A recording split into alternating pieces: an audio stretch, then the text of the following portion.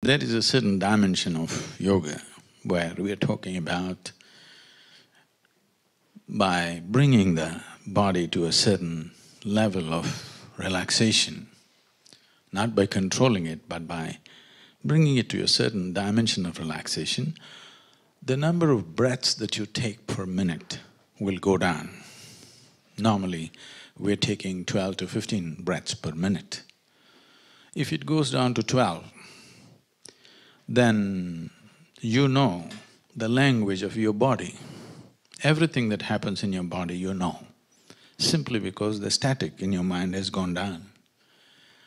If your breath goes down to 9 per minute, you know the language of the birds, animals, trees and every other living thing on the planet. If your breath goes down to 6, you know the language of the inanimate.